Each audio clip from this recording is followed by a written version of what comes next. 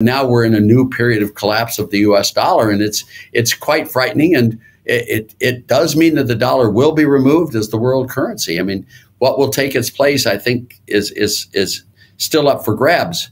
But the U.S. dollar has made itself as unattractive as it possibly can be to world transactions. People are moving into all sorts of alternatives to the U.S. dollar, and they will and we will all move to a separate alternative regime in the global economy. Maybe Bitcoin, maybe gold, maybe some other set of currencies. But that is the direction we're headed. The use of sanctions and the weaponization of the U.S. dollar may be setting the stage for its eventual downfall. Concerns have been raised that a crucial turning point was reached when the Biden administration imposed sanctions on Russia and excluded it from the SWIFT system. This decision set in motion an irreversible trend of de-dollarization and the bifurcation of the global monetary system.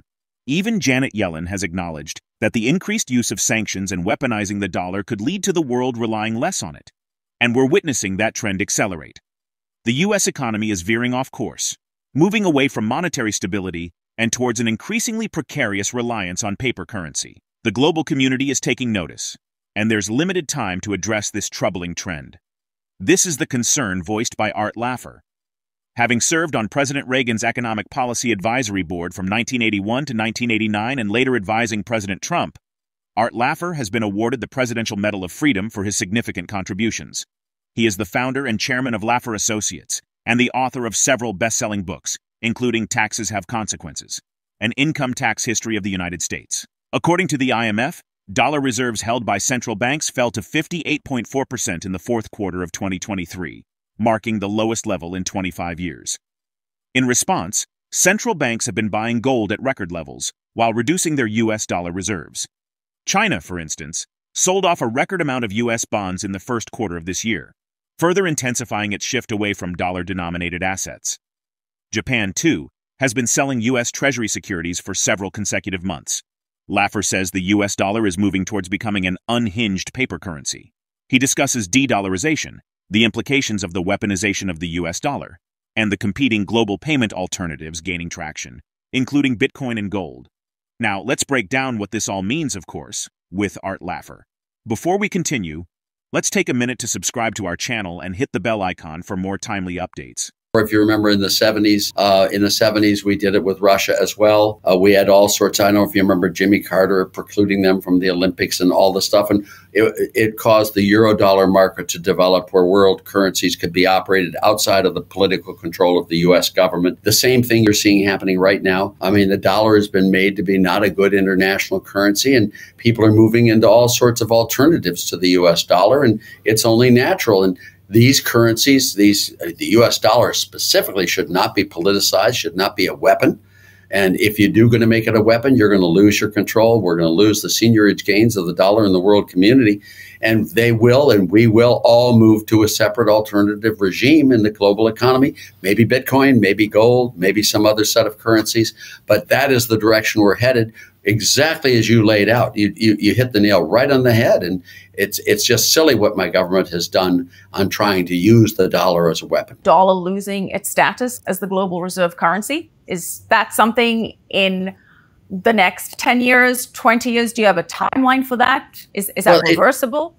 Well, it never happens in 1 minute or 1 day. It's not one where a tipping point and then you fall like Humpty Dumpty from the wall.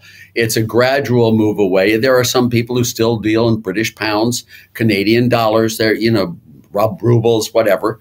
But the U.S. has had the dominant role as the dollar was the global currency. It was set up in Bretton Woods in 1949, I believe, in New Hampshire there, where the dollar was pegged to gold and every other currency was pegged to the U.S. dollar.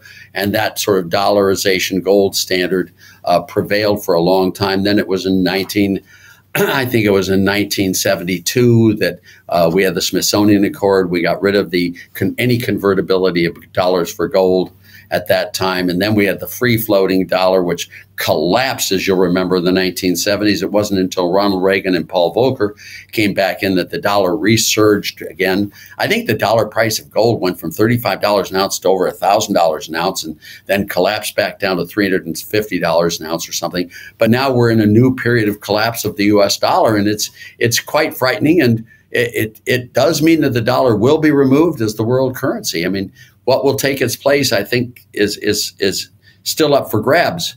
But the U.S. dollar has made itself as unattractive as it possibly can be to world transactions. You make the dollar trustworthy, and you'll not have any of these problems. If the Fed said they were going to control the balance sheet and not allow wild expansions of the monetary base, if you saw the way we control the growth of goods and services, so if people could reestablish credulity and faith and trust in the U.S. dollar, all of these problems you described will disappear. People would love to hold the dollar. They'd love to do transactions in dollars. The reason they don't want to hold dollars, the reason they don't want to do transactions in dollars is because the dollar is being mishandled and being untrustworthy, and you're going to suffer capital losses if you go into dollars. No one wants that to happen, so they're moving into alternatives. If the U.S. is serious about keeping the dollar as the global transactions medium, they've got to make the dollar trustworthy and credible. And the only way they can do that is by controlling the growth in the monetary base and by making the dollar solid with regard to the U.S. economy and with regard to economic growth, period. There are mixed signals regarding the health of the U.S. economy. On one hand, reports indicate a relatively robust second quarter GDP growth of 2.8%. On the other hand, markets are beginning to show signs of strain and inflation remains a persistent issue. Additionally, a recent report from the New York Federal Reserve reveals a troubling trend. Americans now carry a record $1.14 trillion in credit card debt.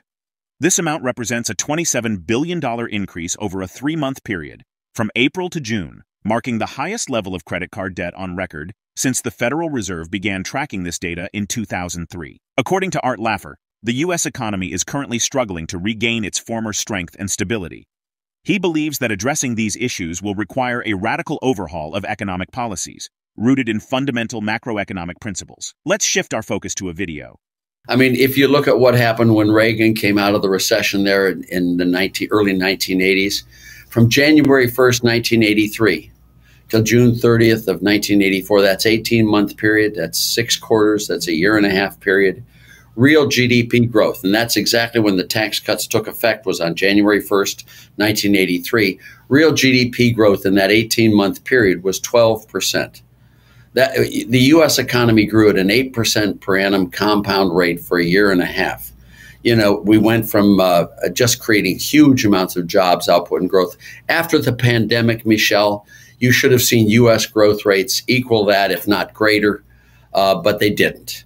Now, we have had a recovery from the pandemic. That's true, but we've never quite caught up to the trend line we had prior to the pandemic. And all of these growth rates, 2.8%, 1.9%, you know, they're all tolerable. They all exist, but nothing there is exciting. Nothing there is something that will eliminate poverty, that will create opportunities for the inner cities, that will really bring resurgence back to the U.S. economy. There is no evidence out there to suggest that anything's really, really happening well. Now, when you say the dollar is strong, the cleanest dirty shirt in the knapsack there, you're right if you're looking at currencies versus currencies.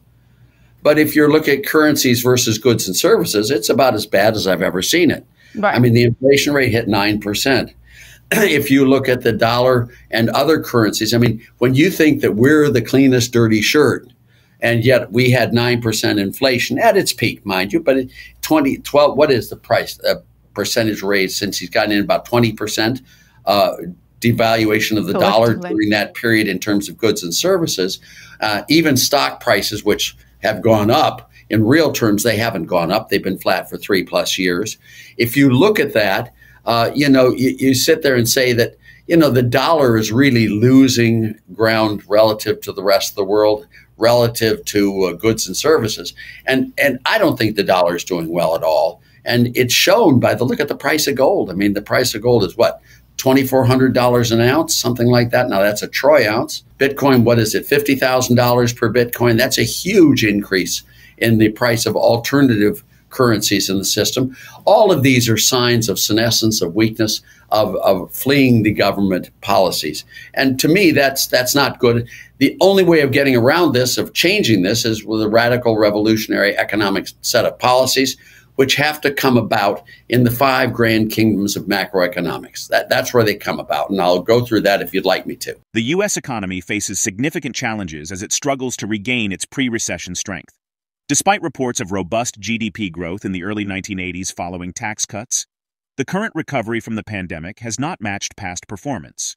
Growth rates remain modest, and the US dollar, while relatively strong compared to other currencies, shows weakness when measured against goods and services, with inflation and devaluation posing concerns. Additionally, rising gold and Bitcoin prices reflect a lack of confidence in current economic policies. What do you think are the most pressing challenges facing the US dollar today? We value your thoughts, so feel free to share them in the comments. If you found this content valuable, please give it a thumbs up and remember to subscribe to stay informed. Thank you for being part of this journey with us.